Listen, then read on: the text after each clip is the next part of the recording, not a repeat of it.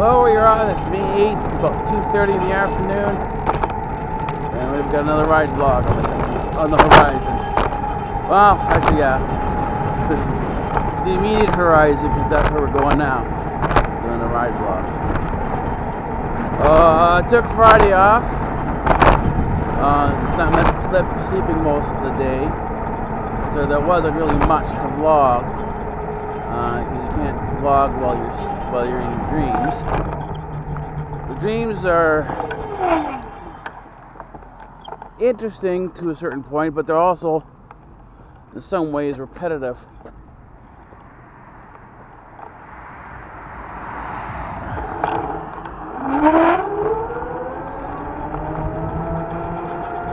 More often than not, themes repeat themselves in a number of different ways. In other words, well, the scene isn't exactly the same. The theme, the sort of the end content of the dream, or let's say the episode, is the same. And it's just, in many ways, it's a representation or presentation of things you thought you already conquered, but presented in a different way that makes it, well, in many ways, just frustrating.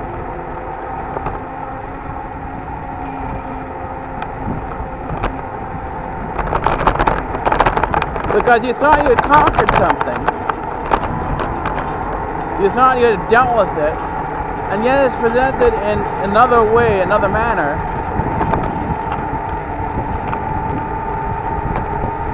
And the thing you thought you conquered, that you've dealt with, you really haven't conquered or dealt with at all. And so in many ways, you're back to square one, dealing with the thing you thought you already dealt with.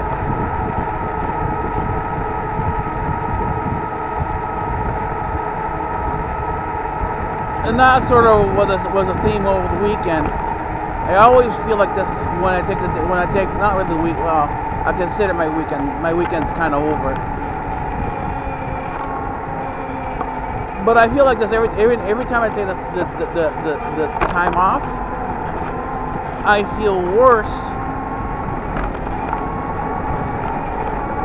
than when I went into it.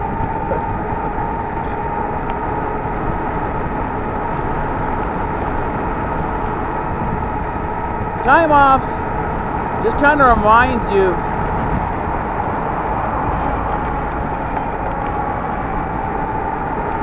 of the various different things you haven't finished that are yet to be accomplished. It's kind of like when you're very high up, you're doing the cliff climbing or whatever.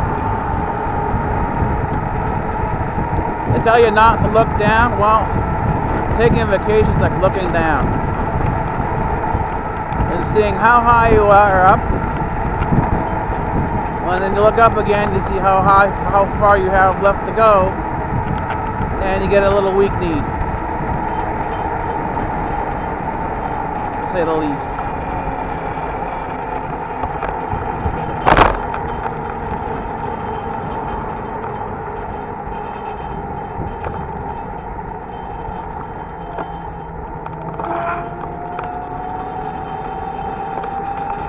Anyways, Lionel LeBon is back. He's aiming in a new direction now. He's to become a right-leaning independent.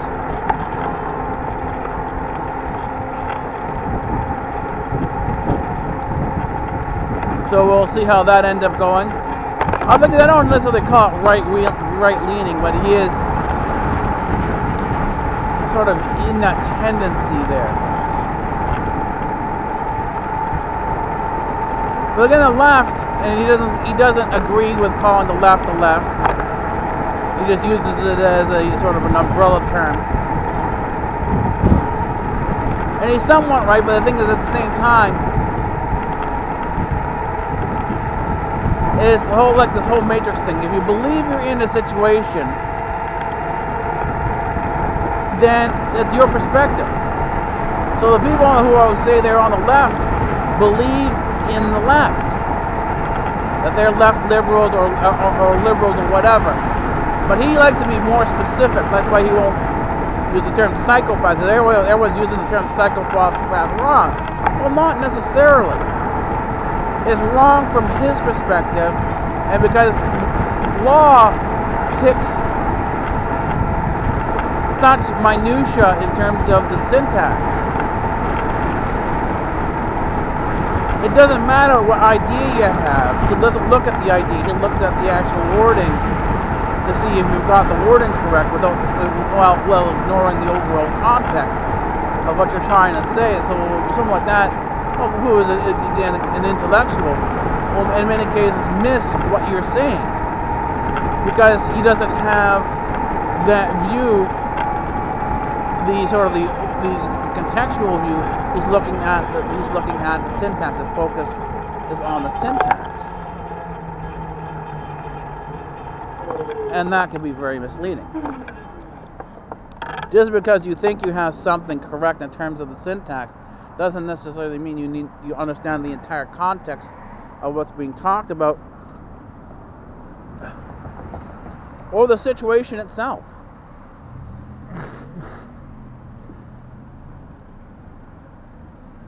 And this goes back to the dream, where you think you have the entire context of the dream, but the reality is you don't.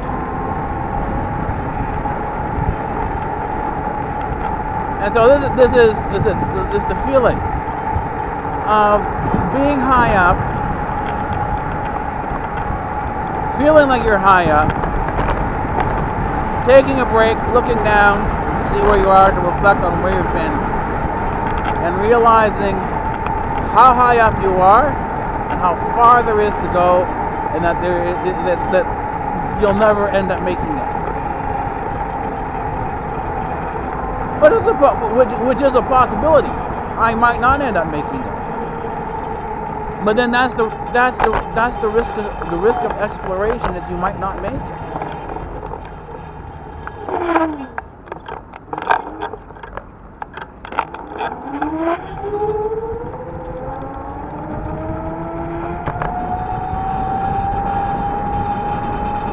My rear view mirror is working well, so that's great.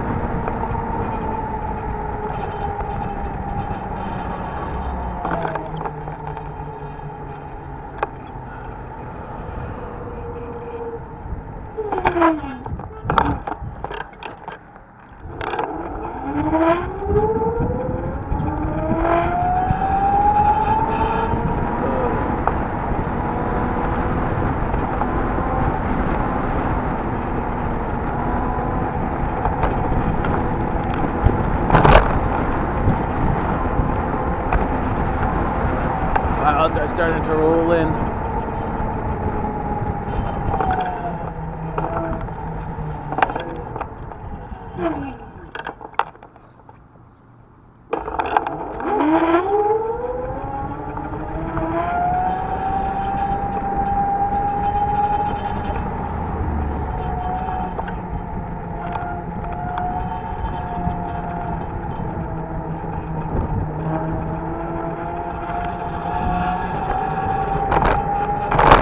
Yeah, I had a rear view mirrors for a while now, but they weren't working properly. So I took them off, and now I put them back on again, and they're working well. I only need the left one, so I didn't put the right one on. I just have the left one. And it's aimed properly, it's working properly, so thanks for that. It's not as if I don't have successes. And sometimes we're dealing with a lot of different things. A degree of pessimism comes in. A degree of negativity comes in. That you didn't realize what they're doing. And the tip comes in when you're on vacation and when you're taking time off. And for me, that's an indication the vacation's over.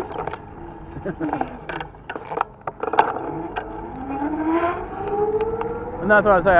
You know, summer was going to be a little bit of a slowdown, but the research continues regardless, because I'm a person, I can't stay away from it.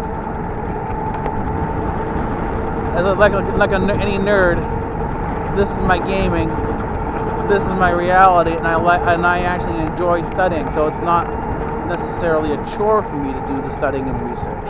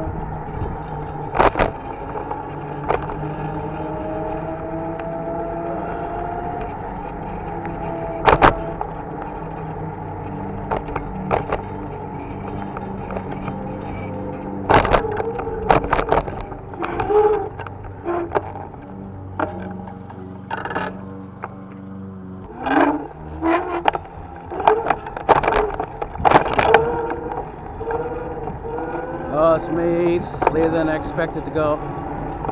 It's around 10:30, 11, and I'm tired. And I'm not feeling so great. So, there may be a lot of silence in this vlog.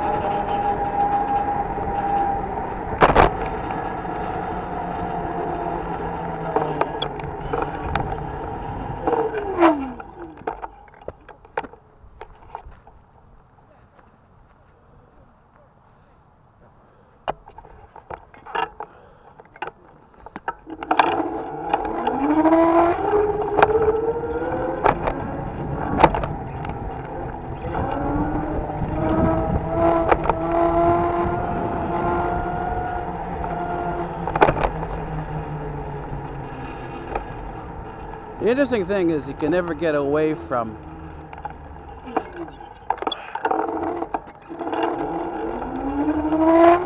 your work. Once it's at a certain point, it becomes an obsession. And that obsession is something that sort of, well, it is omnipresent. You go to bed with it, you wake up with it, you watch TV with it, every show you see has it in it.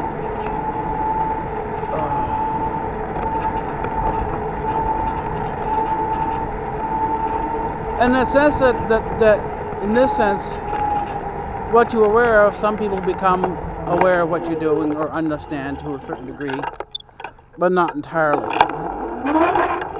And so it becomes isolated. And of course, there are certain characters that play it up, like this old TV show called Monk that we were watching. But the issues sort of play themselves out. You know, a lot of the issues that we think are current today were current decades ago. I mean, Lionel LeBron likes to think of himself as this wonderful intellectual riding through this particular period of, you know, uncertainty.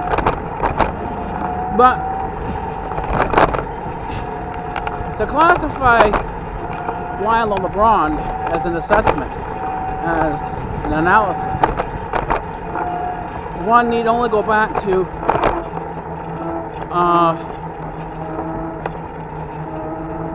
history to see the intellectual sense of demagoguery. And this is actually what Marx was. Marx was an intellectual demagogue. A person who thought of himself to such a degree that he considered his intellect above anything else, and expected others to pay homage or homage, to honor his work, whether it was warranted or not. It was just his own sense of preservation. So someone thought, oh, they're not really Marxists, they're not really left. I'm going to tell you this, and what are you going to tell me? Yeah. That way? Yeah, that way to the left. Just follow me.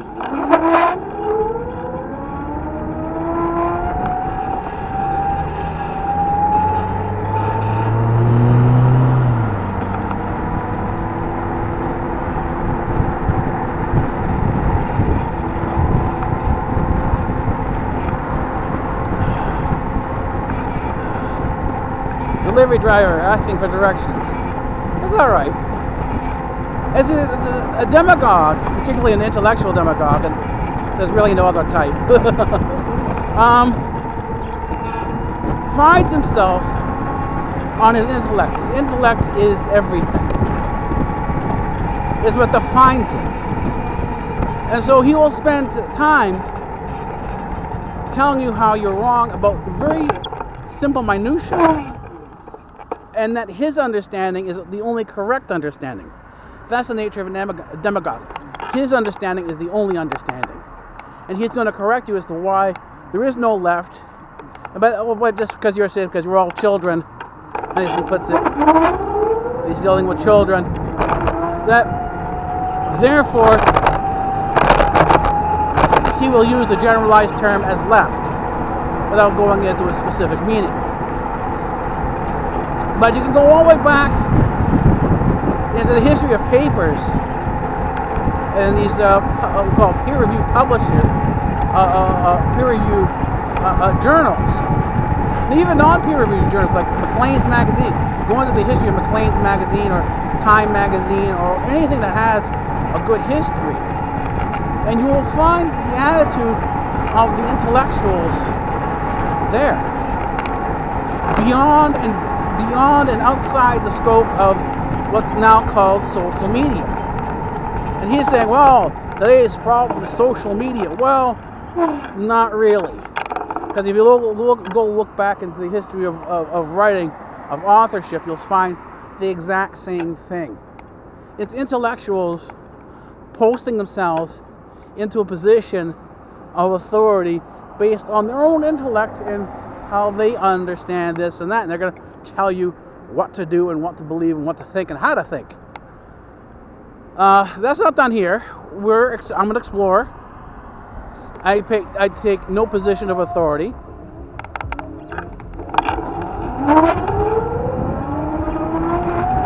There's a car beside me, so playing music.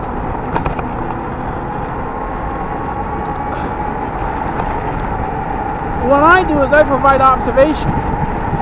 I'm an observer. That's the nature of a scientist. Whether it's physics, astronomy, atmospheric physics, or whatever, or even, let's say, metaphysics, right? Psychology. Psychology is part of metaphysics just because it's part of the metaphysical world. Psychology literally means study of the soul. I can observe a soul. I can observe human beings. I can observe behavior just in the same manner I observe stars or whatever within physics. So there's no restriction as to what I can observe as an observer. So the universe is open for me to explore. Where for a person who is an intellect, that's not the case. The case for the intellect, the entire world of the intellect, of the intellectual, is simply within their own mind. And that's it. Anything outside their own mind, their own existence, is non-reality.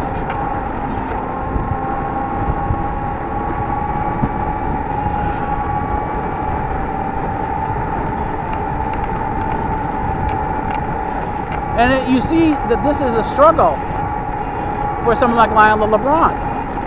How does a conspiracy analyst feel about when he is analyzed as he analyzes others?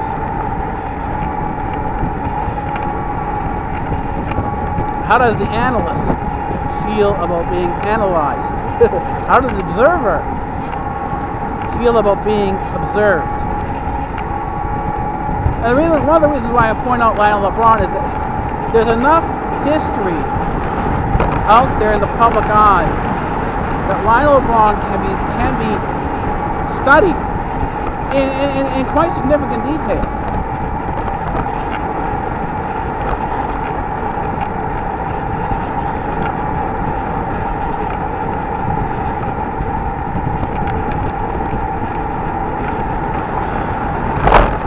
And again, it's kind of problematic. He's back again, but this time he's found a direction, sort of.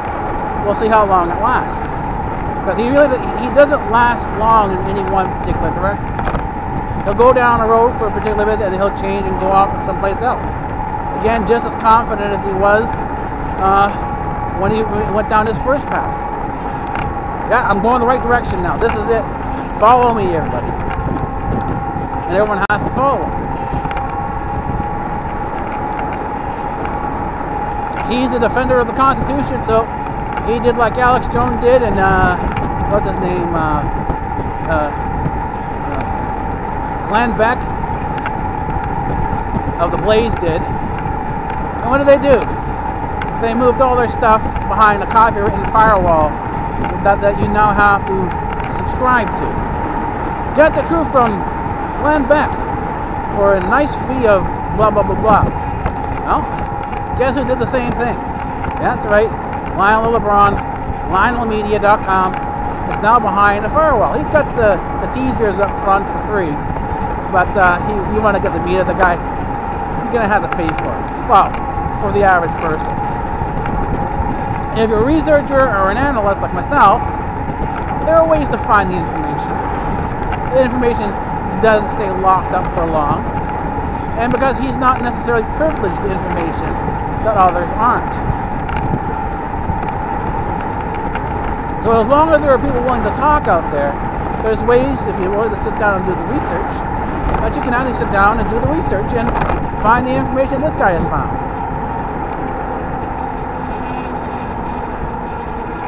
And how do you know some of the information is right? Well, he becomes then the third source. He becomes an independent source, because he's got a lot of well-placed friends. And by looking at what his well-placed friends are saying, you can sort of get, and with the information that you have found from other sources, well, now you have independent confirmation of where things are and where things stand. I'm using my mirror to see who's coming up behind me. No, I'm stopped at a stoplight.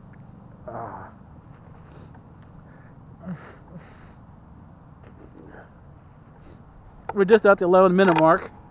Of course, we had to wait at Victoria Park for a bit, so it's understandable.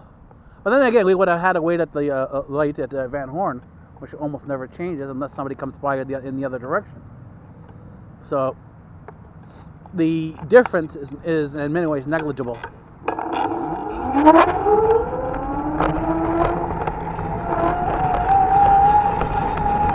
Monsieur the police.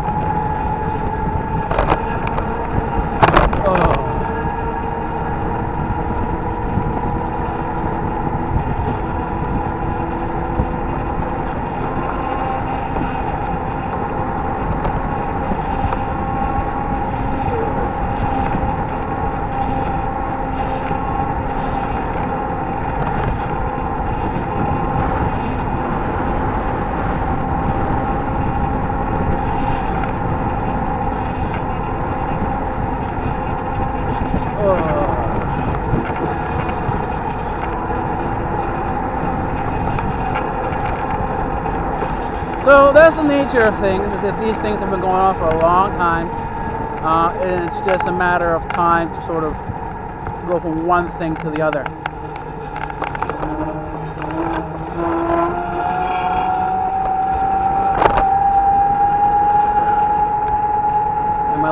kicked in yet. The headlamp. Now, why that is, I don't know for sure.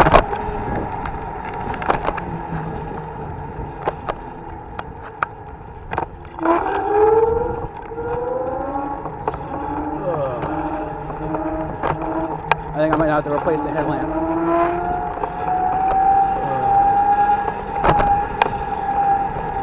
So that's going to have to go on order.